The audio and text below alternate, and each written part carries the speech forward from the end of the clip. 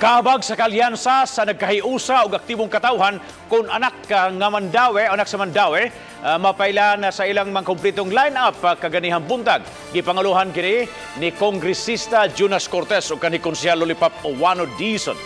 Si Chona Carion sa report. Formal nang gipa-ila kaganihang buntag ang complete slate sa kaabag sa anak sa Mandaue. Si Kongresista Jonas Cortez magpapili Pagka-Mayor at bangkang incumbent Mayor Luigi Quisumbing. Samtang si Dizon may magpapili isip Kongresista sa 6th District. Ubos gihapon sila sa Partido ng Demokratikong Pilipino. Usa, ray among tumong. Gibuhat ni among tanan tungod ug alam sa mga Mandauehan. Samtang running mate ni Cortez mao si board member Glenn Bersede nga may mo-atbang kang incumbent Vice Mayor Carlo Fortuna.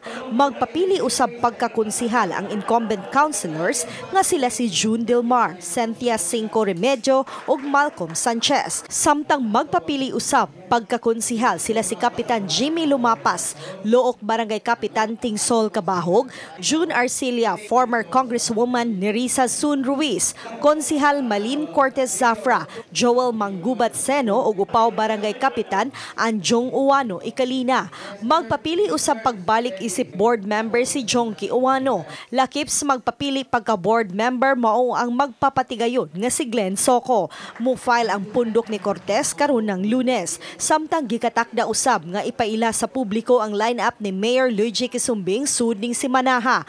Ang hugpong Mandawihanon sa pagbabago makigalyansa sa hugpong pagbabago ni Davao City Mayor Sara Duterte.